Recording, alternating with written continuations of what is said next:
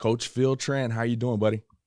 I'm doing very well. Happy to be on the program. Well, for the audience, this is a former teammate of mine at Baylor University back in 2003, 4. I think you graduated in 5, maybe, Phil.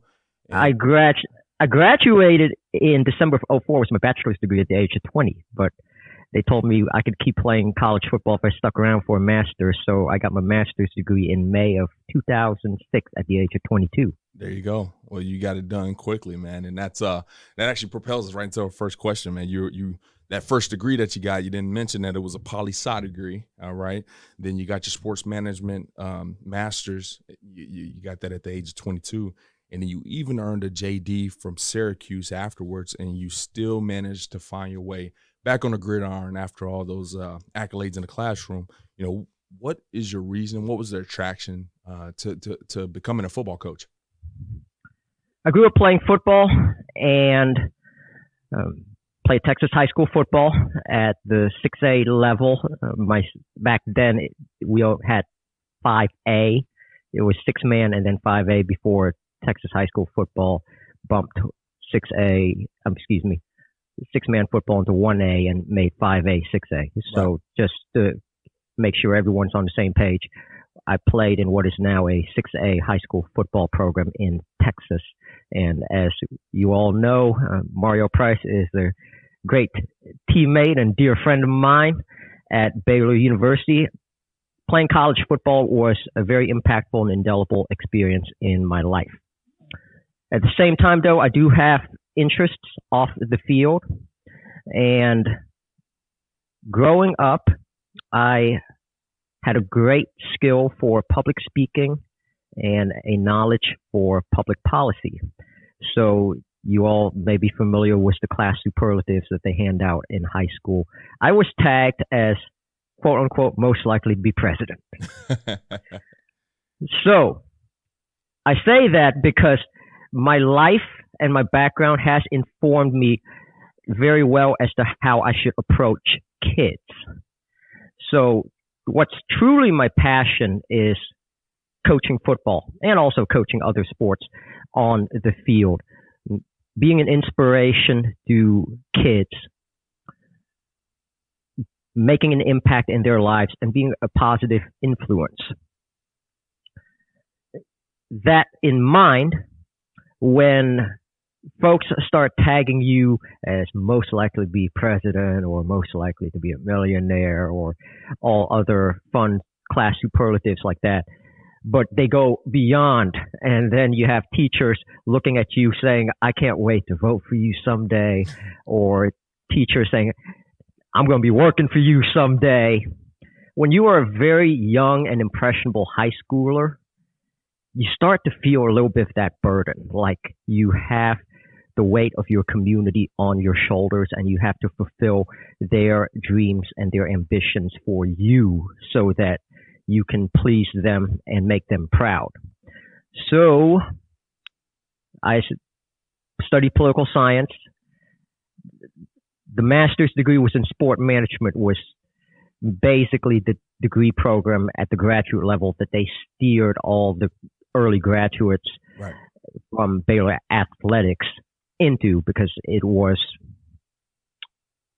a good program, but it's also a program designed for student athletes. Right. But then I went to law school because it was more or less just a check the box operation. Lots of folks worked in politics who have law degrees, so I figured just check the box. Don't do anything in life just to check the box. You do it if it's truly a passion of yours. Now, I was able to get through law school in 2.5 years, although my grades at law school weren't anywhere close to my grades at Baylor University in my undergrad or graduate program. But praise the Lord, I got through in 2.5 years, got out that experience. I spent a little bit of time in the D.C. area working in government and politics. And then in February of 2010, an opportunity presented itself for me to return to the game of football. Thankfully, in the D.C., Maryland, and Virginia area, you do not need to have a teaching certificate to be a coach on the field.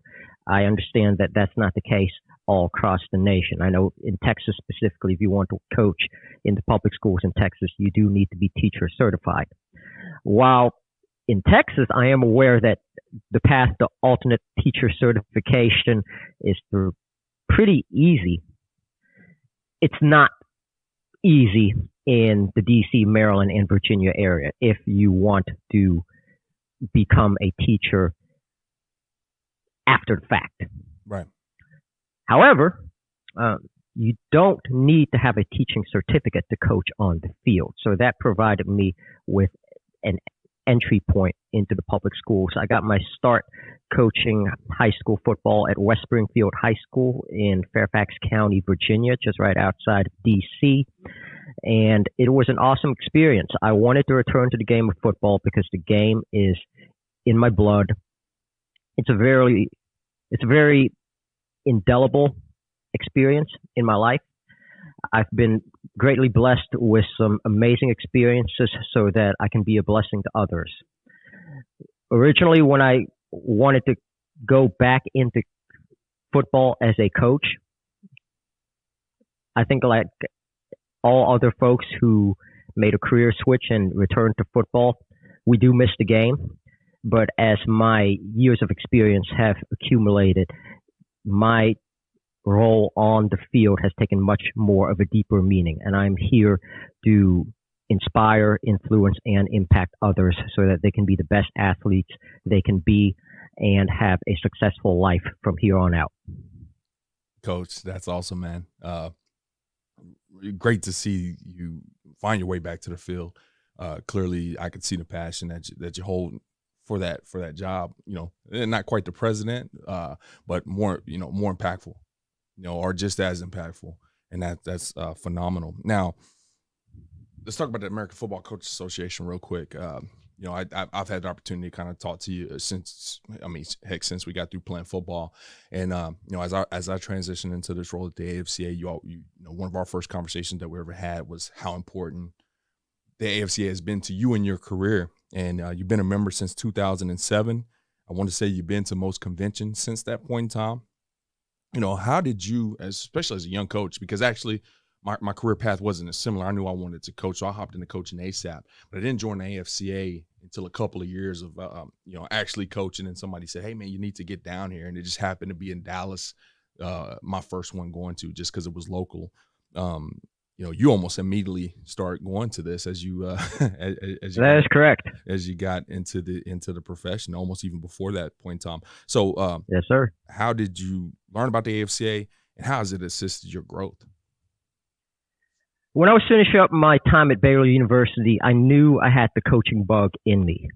And while I did take some time to pursue some other interests of which I have a great talent, I knew that one day I wanted to try to find my way back onto the football field just so that I can experience having football in my life again and give back to this great game.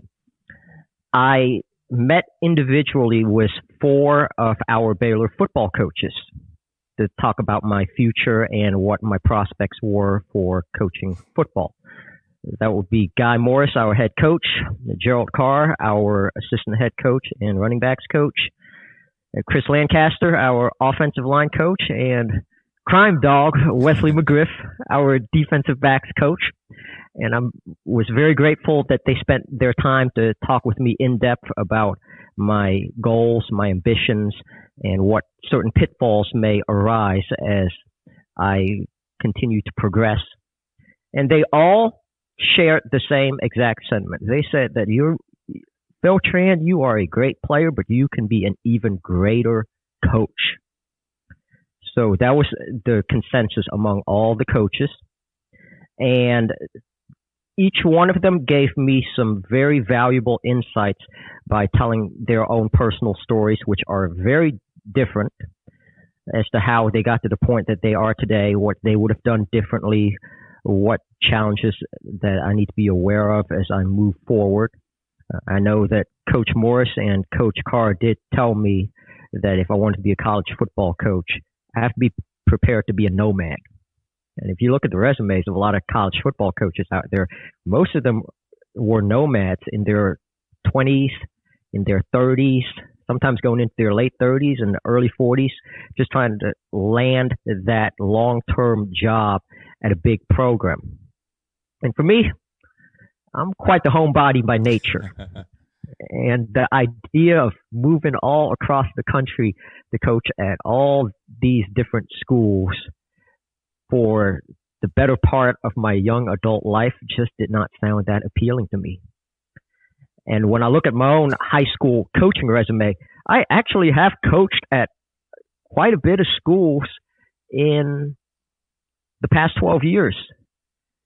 That would be 7 high schools under 9 different head coaches. However, I did not have to change my residence. All I needed to do was change my commute as a high school football coach, which was much, much better for my own lifestyle preferences. Additionally, Coach Carr, Gerald Carr, gave me this one valuable piece of advice. He told me, Phil, first thing you need to do if you want to be a football coach is to sign up for the AFCA convention, become a member, and attend the annual convention. And he told me that there is an upcoming convention in San Antonio, I believe, in January of 2007. So I made my way to San Antonio for my first ever AFCA convention in 2007. It was a bit of an overwhelming experience when you are a very young, aspiring coach, because at the time I was in law school and I did not have a coaching gig. And I will tell all young coaches out there that it is normal to feel overwhelmed when you first set foot in the AFCA convention as a first timer. And for the folks who are listening to this program right now and not seeing me in person, let me just tell you all that I quote unquote don't look the part. I was deemed the smallest college football player in the Big 12 conference during my time. They actually did a newspaper article on me at the Waco Tribune Herald. They did a little bit of digging, and they found that the second smallest player in the Big 12 conference during my time was at Texas A&M. He was 5'4", 140 pounds. I was officially listed at 5'3", 137 pounds. So I don't look the part. And while not looking the part has never intimidated me from pursuing my dreams as a player on the gridiron, when you transition into being a football coach and you're walking around the convention floor without a job, just trying to meet people and learn as much as you can, it can feel a bit overwhelming and a bit intimidating. And I'll tell all the young coaches that that's a normal feeling. As a much more experienced coach today, I remember what it was like to be a young coach like that. And I make it a point to be open and accessible to as many coaches as possible. So my message to all the coaches out there is that if you run into me at the next AFCA convention and I'm not preoccupied with talking with an old friend or deep into some business discussions, feel free to walk on up, introduce yourself to me, and let's talk about football and life. I want to make myself open and inviting to everyone and let everyone know that the AFCA is a very welcoming and inviting professional association.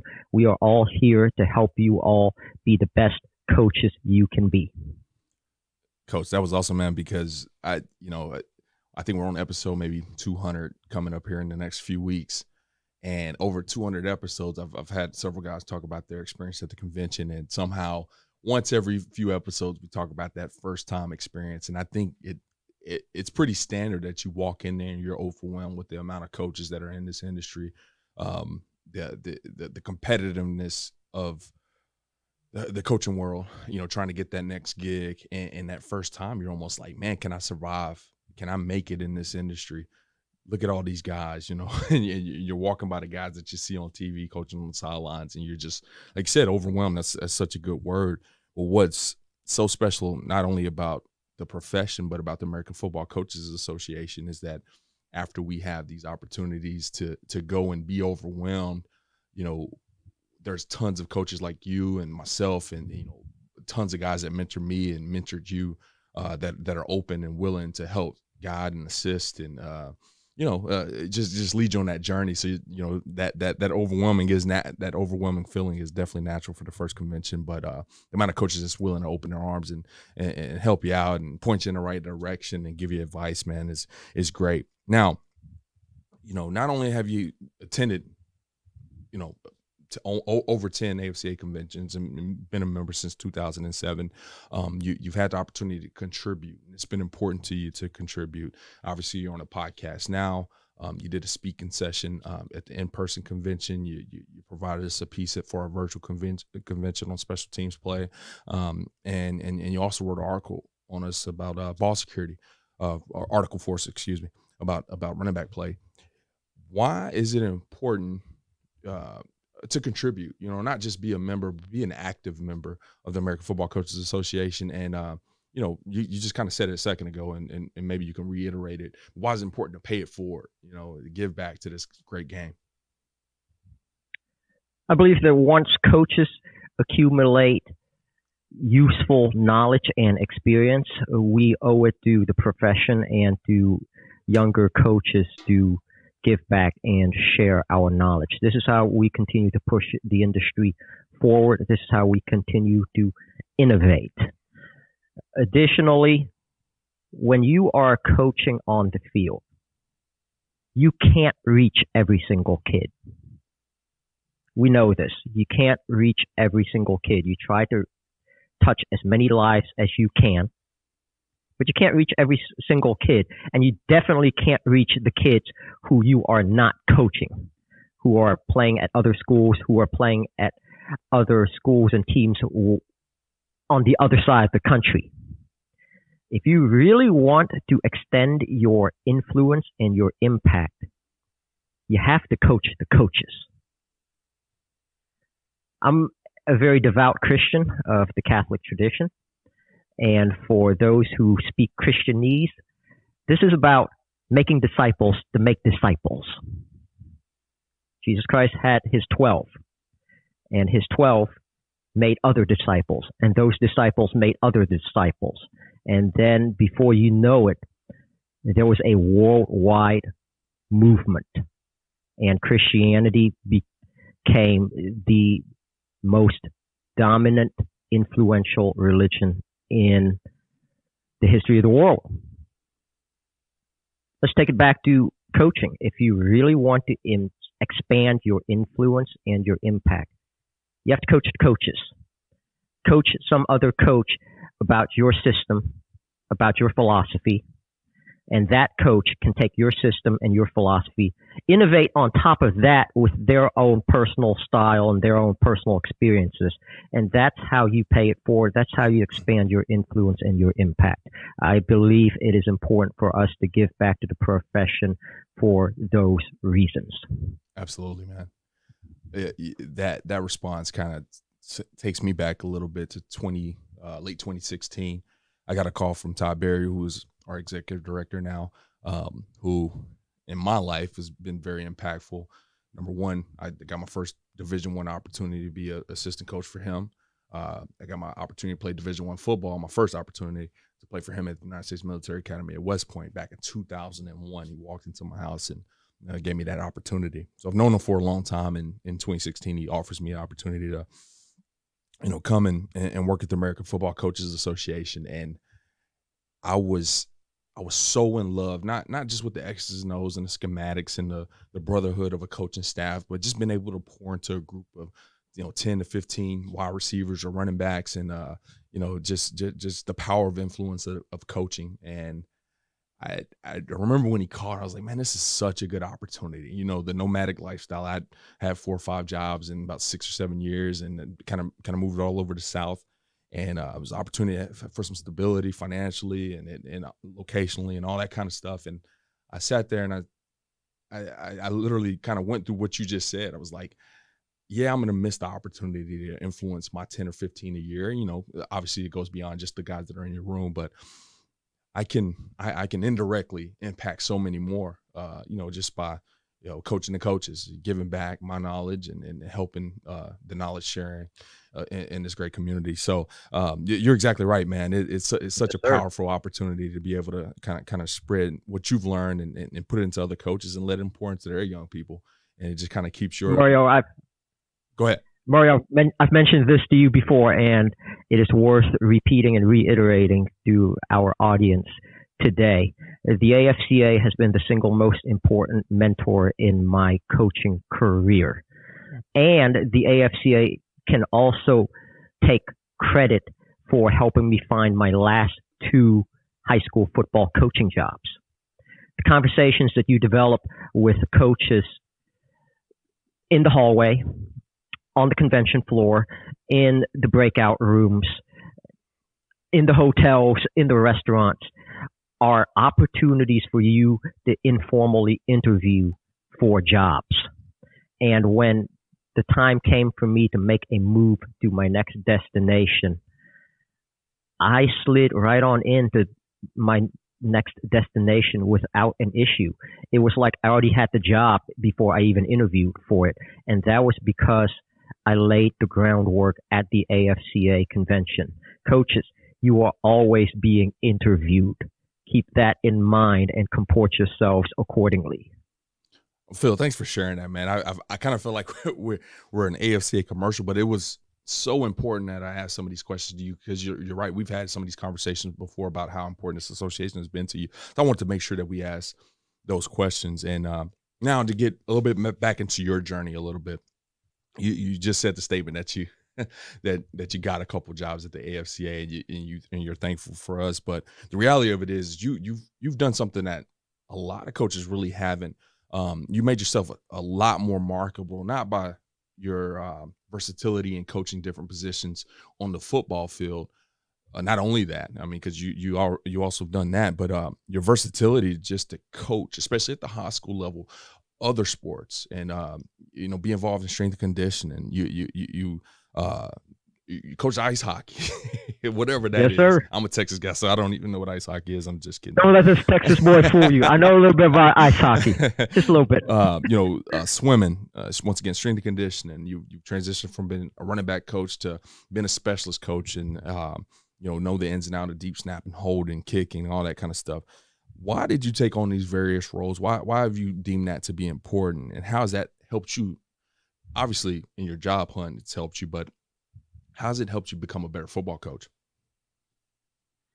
To answer the question as to why I am so versatile and so willing to take on such a diverse array of experiences is such. I will give you a short answer, and then I will give you a long answer. The short answer is this: do you want to coach football or not? Right. Now, here's a long answer to the question. You expand your opportunities if you have an expansive skill set. I want to start by focusing on my football coaching journey. On the field, I have had the following experiences on the field. I played wide receiver in high school, so I've been a wide receivers coach. I played running back in college, so I've been a running backs coach. On top of that, however, I have also been a quarterbacks coach. I've been a defensive backs coach. I have been a special teams coordinator. I've been an offensive coordinator. And I currently am a special teams coach, focusing primarily on the specialists: kickers, punters, and long snappers. Folks, do you want to coach football or not? There may be a program out there that has your eye for a variety of reasons.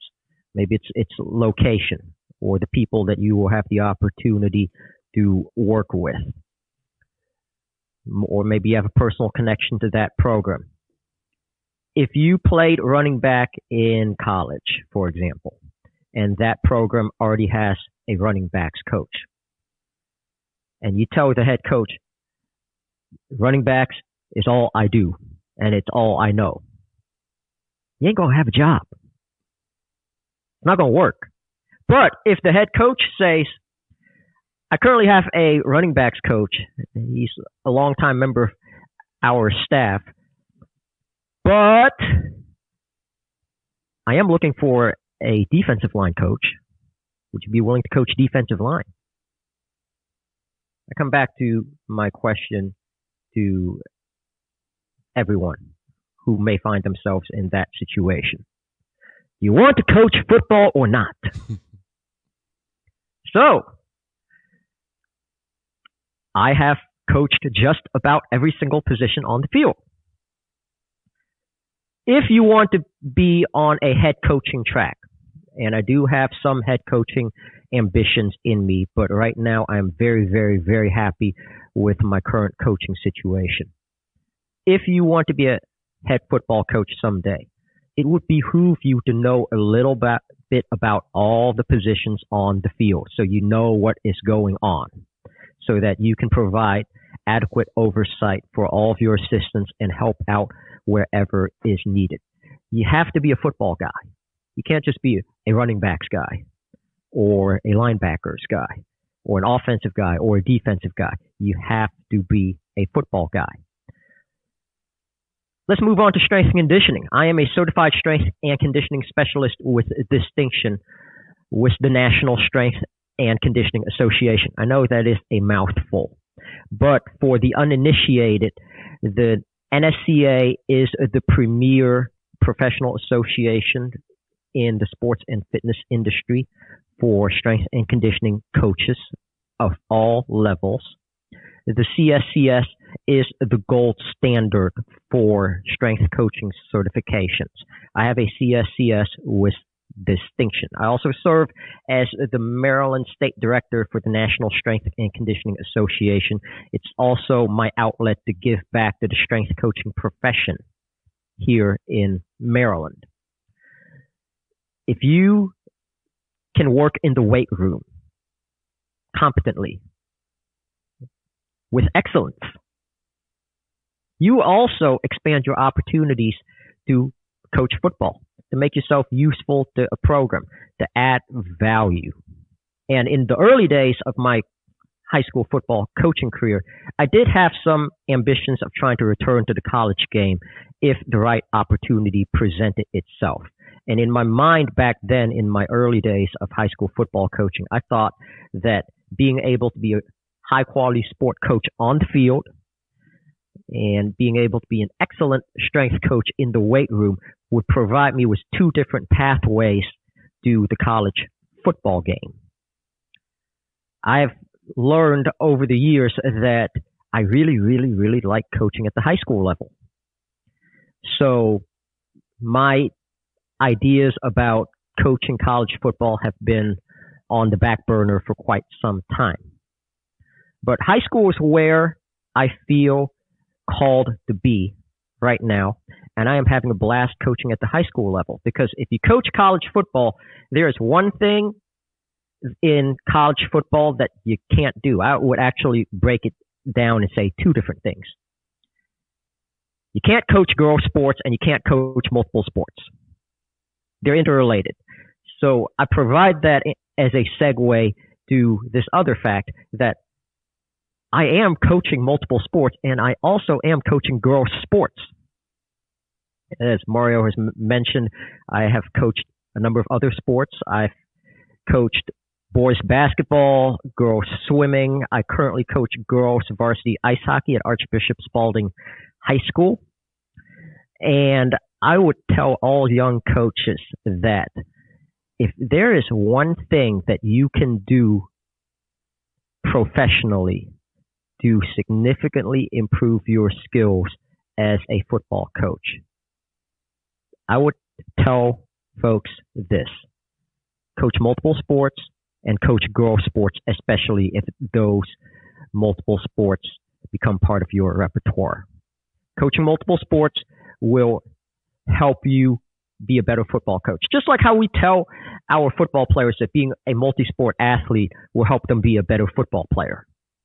What you learn in other sports, the coaching cues that you develop to help athletes achieve certain tasks, the relationships you build with those athletes the knowledge that you gain from other sports are transferable back to football. And I will add that if those other sports that you coach outside of football happen to be girl sports, you also have the great benefit of developing and enhancing your communication and connection skills. I don't coach girls any differently from the way I coach boys, but we all know that there's a different way to communicate and connect with girls. And I have found that being able to improve and enhance my ability to communicate and connect with athletes as a girls sport coach translates 100% onto the football field and makes me a better football coach. And the better football coach I am, the better girls sport coach I am. It is a self-feeding cycle. And that's what really excites me about the high school game, because when you coach high school football, you are allowed to coach multiple sports and you are allowed to coach girls sports. So I'm having an awesome time. I'm learning every single day. Granted, the other sports that I coach outside of football are not sports that I have an extensive playing background in, nor as extensive and expertise in. However, I still serve with competence and with excellence, because at the end of the day, if you want to be a great coach, it's actually not about being able to play the game at an elite level. That certainly helps. I will always tell folks that if you've been a college athlete or better in the particular sport that you coach, that is a tremendous asset that you can use to inspire, influence, and impact athletes, if you know how to use that experience to inspire, influence, and impact athletes. I have seen former college athletes not be able to take their own experiences and translate it on the field in a way that connects with athletes. The big things are this. Are you enthusiastic about your job? Number one. And number two, do you have a willingness to learn? If you're enthusiastic about your job, and if you are willing to learn, I can make you a great coach. I can make you a great coach if you are enthusiastic about your job and you have a willingness to learn. Every coach out there who aspires to be a head coach should have a private list of potential hires.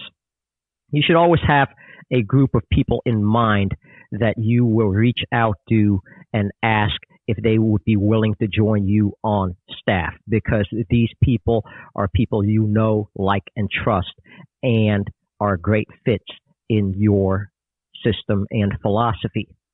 In my prospective list of assistant coaches for my head coaching package, I actually have a handful of women listed in my potential staff, mainly because I know these highly qualified, knowledgeable women in the strength and conditioning industry. I know their athletic background. I've communicated with them. We've collaborated on projects in the strength and conditioning world. And I know that they're enthusiastic about their job. I know of their willingness to learn. And if you're enthusiastic about your job and you're willing to learn, I can make you a great football coach. Just like how I played running back in college, but I'm currently a special teams coach. I didn't play kicker, punter, or long snapper in college. Yet, I was very enthusiastic about the role I was taking on, and I had a willingness to learn. I will reiterate this one more time for the audience because this is very important.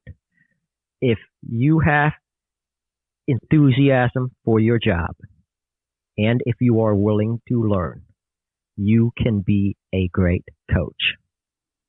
Coach Tran, that's a great endpoint right there. I appreciate you, dropping some knowledge bombs for us. I appreciate your passion, your dedication to our young athletes and pouring into them, and all the great things that you do for our association as well. But before I let you go, I'm encouraging everybody to keep up with Coach Tran's amazing journey.